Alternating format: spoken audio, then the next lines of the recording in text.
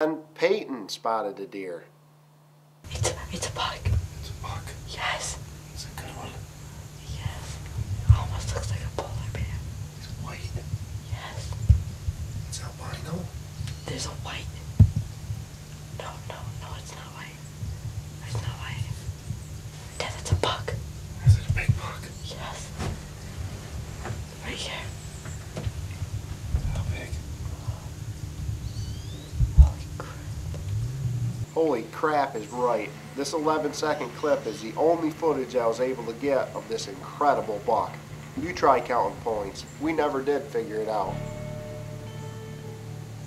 That was the big one. He was like... Saw a couple already.